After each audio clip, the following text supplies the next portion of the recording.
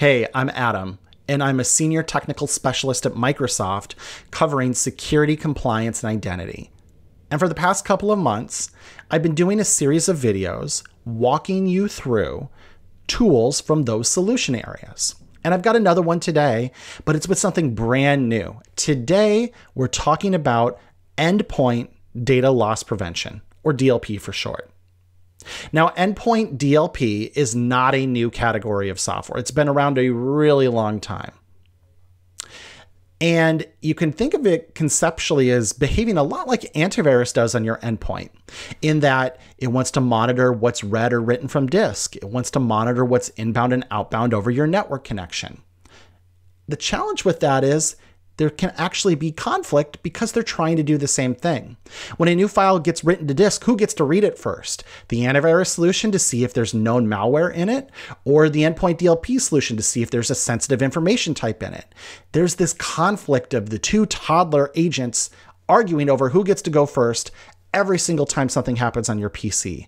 If you think of the millions upon millions, if not billions of I/O that happens every single day, you can imagine how this can lead to challenges, blue screens, crashes, but mostly day to day, slow behavior. It's just going to slow down your device because you have another layer of inspection. And how do you do this inspection? Well, a lot of these tools will link into private APIs, kernel extensions, deep components of the operating system. Now, when an operating system gets a feature update, say Windows 10 goes to version 20H2, some of that could change. And so what happens? Well, your Endpoint DLP solution doesn't work with 20H2, so you are blocked from being able to update your operating system. So now your update cadence is being affected by another tool, by an agent on your PC. Not good. Not good at all. So you have the resource contention, you have the slowdown, you have patching challenges. There's a lot of problems with having more agents on your devices.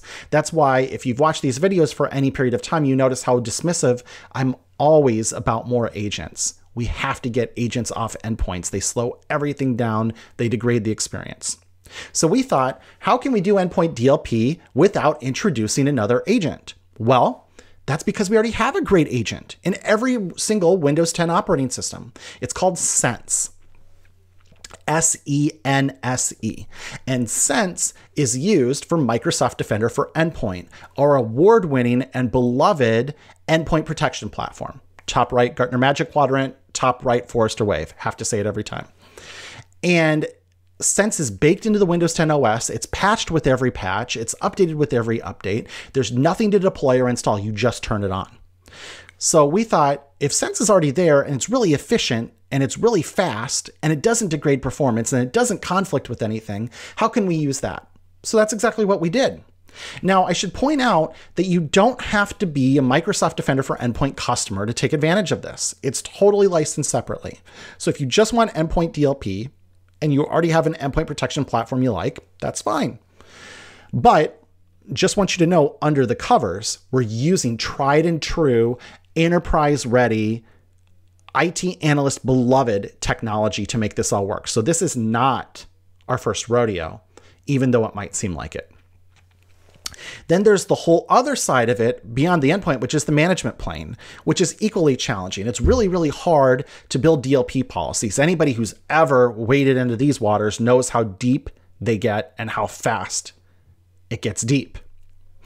You're always trying to fight this battle of reducing false positives, increasing true positives, doing all that tweaking and testing to get it as good as possible. And you'll never get there. There's always going to be some challenges with that. But what if we could leverage all of that time investment you've already spent? Well, we do exactly that. See, we're baked into the Microsoft 365 Compliance Center, where you configure all your other DLP policies, and we can reuse everything you've built for those DLP policies. Have you already built a custom sensitive information type for your organization, like a part number? We can use it. Have you tweaked our built-in sensitive information types like social security number to be perfect for your use case? You can use that too. Are you using Microsoft Information Protection to apply sensitivity labels to your files? And you want to use those for data loss prevention decisions? you can do that too. So the great thing about this, it's baked into every Windows 10 OS. The agent's already there. It's lightweight, it's efficient, it doesn't conflict.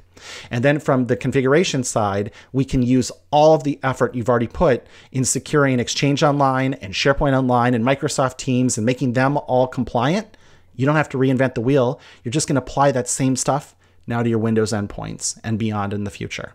That is the promise of Microsoft Endpoint DLP.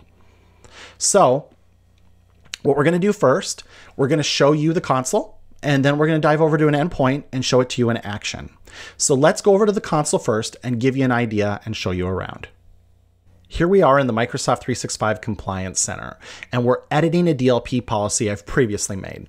So we start with name and description, and next we get to locations where we're going to apply the policy. Now you might see the usual suspects here: Exchange, SharePoint, OneDrive. We support Teams chat and channel messages as well, but you have to have the right license for that. And then you'll notice some new stuff at the bottom: devices, cloud app security, ooh, on-premises scanner. All interesting, but let's stay focused on devices. So I can choose include, exclude. I'm including practically my whole organization here, but know that you can target these at different groups.